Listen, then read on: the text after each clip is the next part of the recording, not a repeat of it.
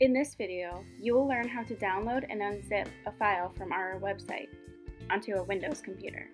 First, download the file from our website. Then you want to find your downloads folder.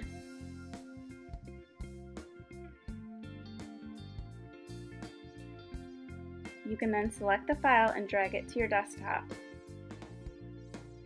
Right-click and select Extract, and then hit Next.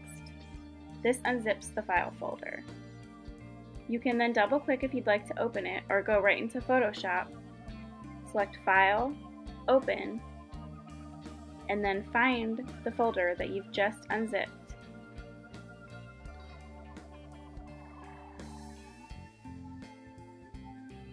Double-click,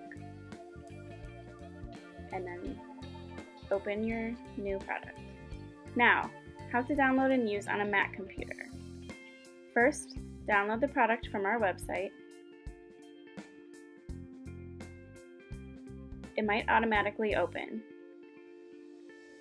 Mac computers do not need to unzip the file, so just drag it to your desktop. Double-click. You can right-click and select Open with Photoshop. The file will then open in your Photoshop and you're ready to edit.